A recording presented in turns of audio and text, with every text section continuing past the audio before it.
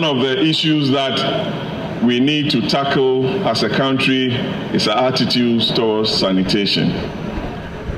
We can have 10 of these factories as envisaged by the Just One group of companies across country.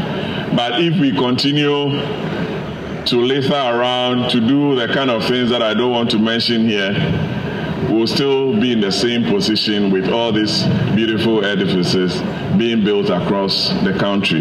So the Jamestown Declaration called for a change in our attitudes, and I believe that the chiefs, the opinion leaders, the clergy will also advocate for good cleanliness within our various communities to ensure that Ghana becomes one of the cleanest countries and Accra becomes one of the cleanest cities in the world.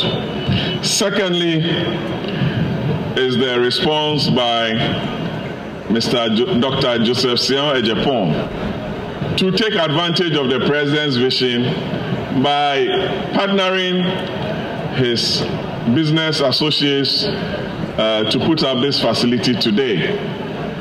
I don't think it was just a walk in the park before this edifice was put up. He had to do a lot of consultation, he had to put a lot of investment together and a lot of ideas. And I believe the Ghanaian private sector must take up that challenge to ensure that they participate, because we say water is life, but sanitation is what? Dignity. And there's a lot of business and a lot of money to be made out of the sanitation industry, for which the Ghanaian private sector must take advantage of.